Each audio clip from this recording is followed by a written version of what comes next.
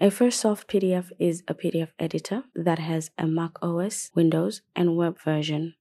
It costs $7.99 per month, $44.99 a year, or $55.99 for 3 years.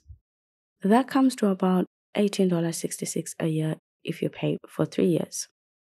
There is also a free version that lets you try the app before paying for it. And this review will be focusing on the Mac OS version of the app. Fantastic human.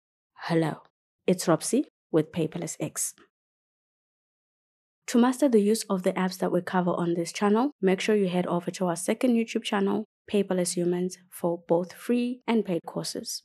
You can also access them on our website via Patreon. And we even have them on Udemy if you prefer that.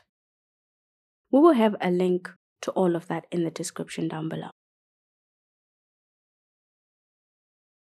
Who else loves them a minimalist, seamless user interface? The icons are not too big, but tiny enough to not scream in your face. The tool and sidebars anchor to the edge of the screen without overlapping with other elements. It is refreshing, and that is the first thing I fell in love with the moment I opened the app. My resolution is making these icons smaller than they are at lower resolution, so if you think they're too small, you can certainly make them a bit bigger. My obsession with minimalism keeps getting worse as I get older, so I really love the user interface in Afirstsoft PDF. The app supports single-paged and continuous vertical scrolling. You can also view 2 pages at a time, which would work great with horizontal scrolling, but the app doesn't have it. Would that be a deal breaker for you? Do tell. You can even go into full screen mode for an even more minimalist look. But scrolling your pages is tricky because the app doesn't have any navigation buttons for you in full screen mode. A slight movement scrolls through several pages in a split of a second, and that is just difficult to work with.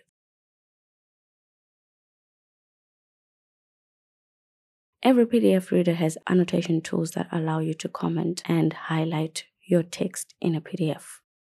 With your highlighter tool selected, you can highlight everything that you select in the document, which is the fastest and most efficient way to highlight your text in a PDF.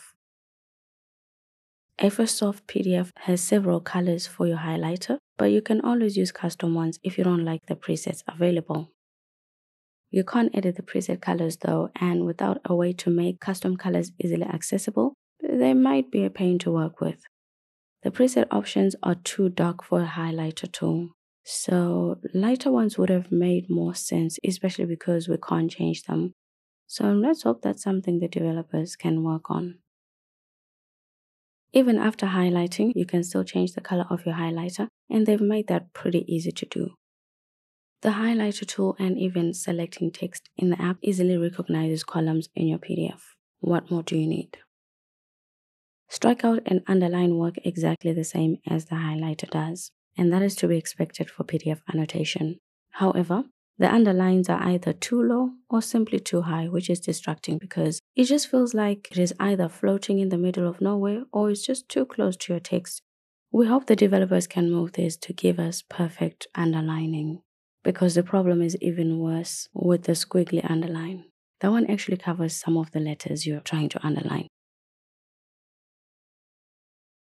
Comments need a lot of work in Afirstsoft PDF because we encountered all sorts of bugs when studying and even shooting this review. They require a 2-step process where you first have to highlight, underline, or strike out something before you can comment on it. That is not an ideal way to comment on anything in a PDF because comments are supposed to be a standalone feature. You shouldn't be forced to do something first before commenting on anything.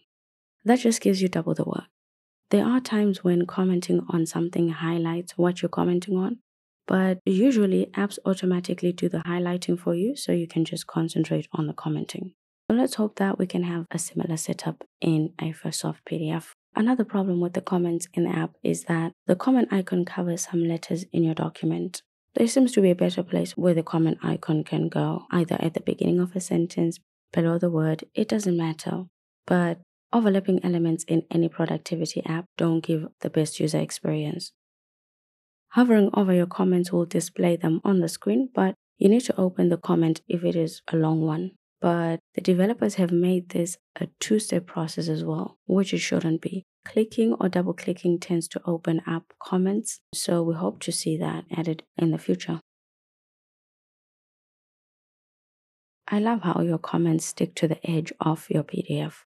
They look good and you don't have the extra work of having to open each comment. It probably just makes sense never to hide your comments in the app.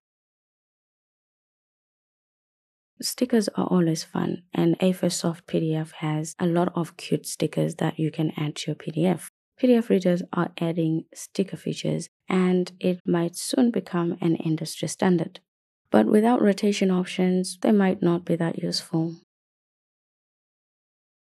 Stickers are generally low resolution images that are best kept small, and this app is no exception to that. You can change the opacity of your sticker. There is not a lot of customization you'd expect for stickers in a PDF editor. But I'm curious to know, how many of you guys enjoy using stickers in a PDF reader? Stamps and signatures would have been more useful to have than stickers in this case. Afirstsoft PDF doesn't have both, so that's also something we look forward to seeing in the future. PDF editing is currently limited to text only.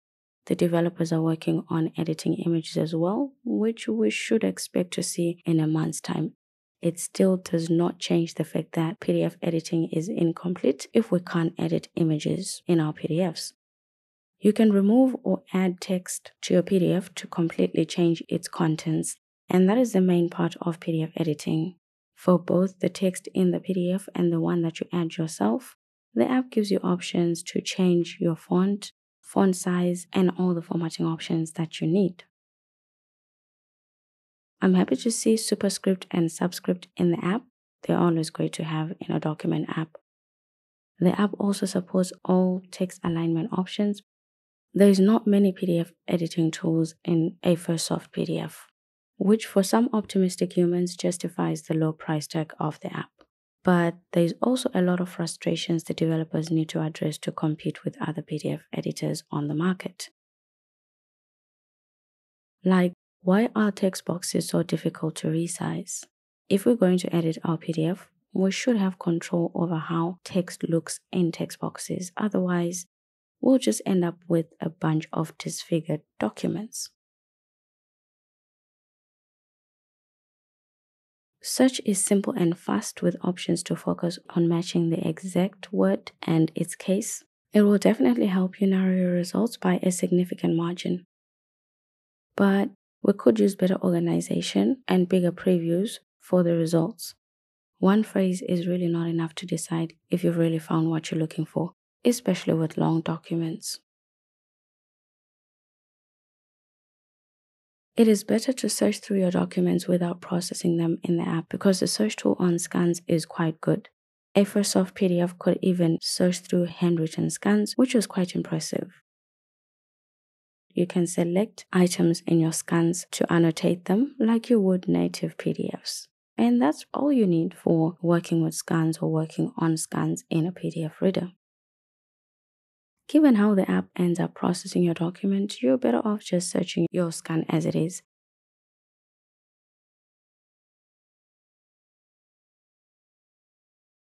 The OCR is quite accurate and editing a PDF is very good, but it looks nothing like the scan, and this is always the case with every PDF editor. So it can either work or not depending on what you're working on.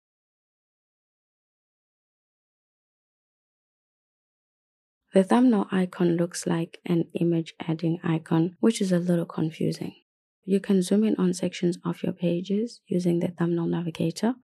I'm not sure how useful that is considering it opens the page on the side. The bigger thumbnails fit fewer pages, but show more details on each page as you navigate through the pages in your PDF. Why do most PDF editors mix bookmarks and outlines? Are they all simply using the same source code? I mean, note-taking apps separate the two, which makes more organizational sense, no? The advantage of combining the two seems to be that the outline is editable. So it gives you the ability to pretty much change everything about it. You can rename elements, most of them don't have a problem nesting, and you can even change the destination of an outline item. Afirstsoft PDF lets you change the color and format of your outline item, which is new. I love it because it helps you highlight important pages. You can also increase their font, which is great because the sidebar is resizable, within limits, of course. The app tracks your annotations and that helps you go through them faster. You can even filter to focus on different types of annotations and colors. Your annotations are very easy to find in Afirstsoft PDF.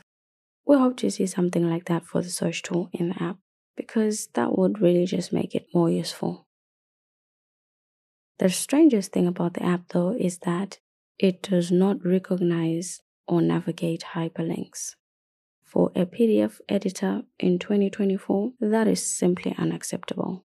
Normally, we'd be expecting to create new hyperlinks. It's one of the main features users expect to find in a PDF editor, where you can actually create hyperlinks, not have to worry about failing to navigate already existing ones. The developers have made page selection easy with options to select specific pages with a single click. You can choose to only focus on odd, portrait, or landscape pages when editing your pages in the PDF. You can rotate your pages, which also rotates your annotations as is to be expected.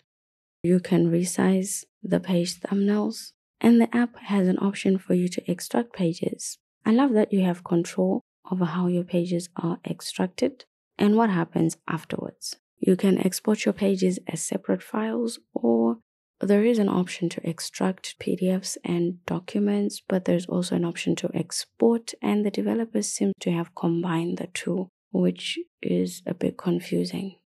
Cropping removes part of the PDF you don't like. Enlarging your pages would have been great though. You can manually do it to see what you're removing in real time, or you can just use the numbers in the pop-up window.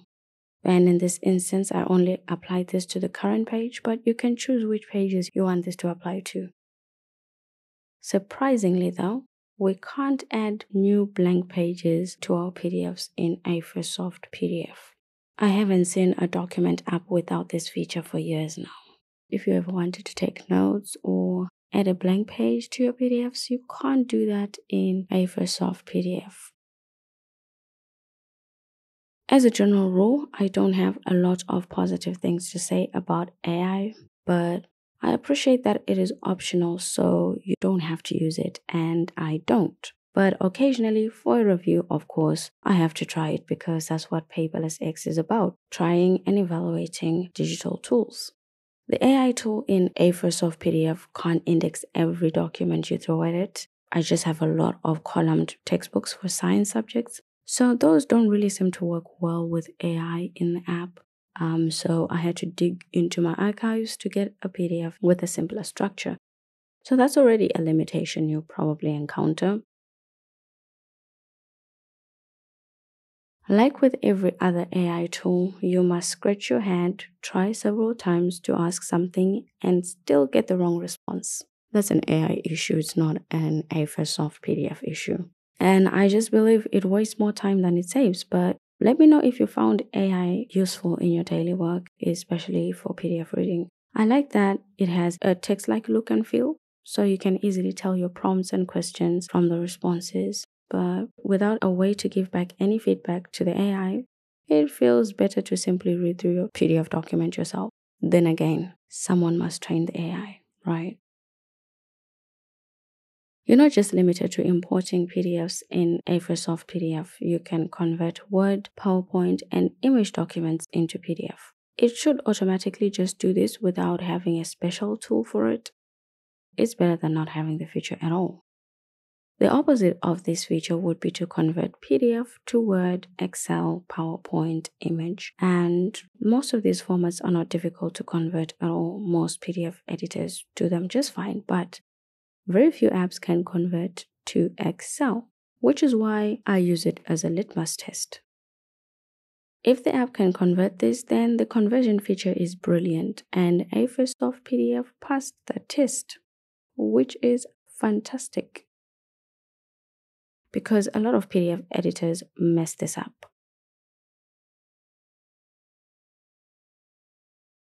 Unique to Afirstsoft PDF is the ability to convert to rich text format, EPUB. EPUB is definitely a new one, and text, which is probably plain text. That one is not such a big deal. Definitely EPUB conversion is new and very interesting, and it makes the app stand out if that's ever been a format you wanted to convert to. You can also convert multiple documents at once, which is to be expected, and this makes the conversion feature the first complete and functional feature we have encountered in Afirstsoft PDF. The organization in the app is simple and functional, which is always great to have. Those two words in the same sentence, very rare to find.